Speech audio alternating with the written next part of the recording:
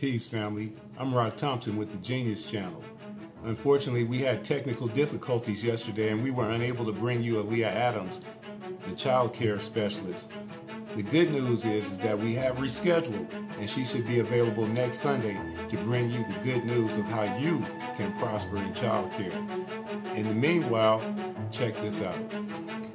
In that case, with the children that are in the facility that, maybe in foster care or anything like that, how has it affected the mental health of you or your staff?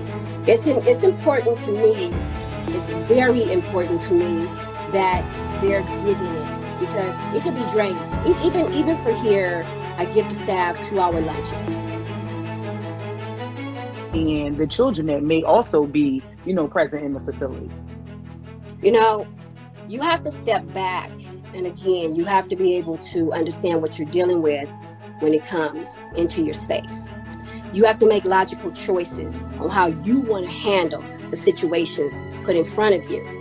If you are not strong enough mentally, goes back to that self-love and that self-care and what you're doing it for, then it's not something you should choose to be a part of. Because at this point, it's not my mental health that's being challenged.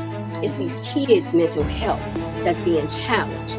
And so my staff, I provide therapy. I pay for their therapy, for them to go to therapy. I pay for their trainings, for them to get strong enough to handle what's in front of them. And at the end of the day, everybody is made to understand we are here for them.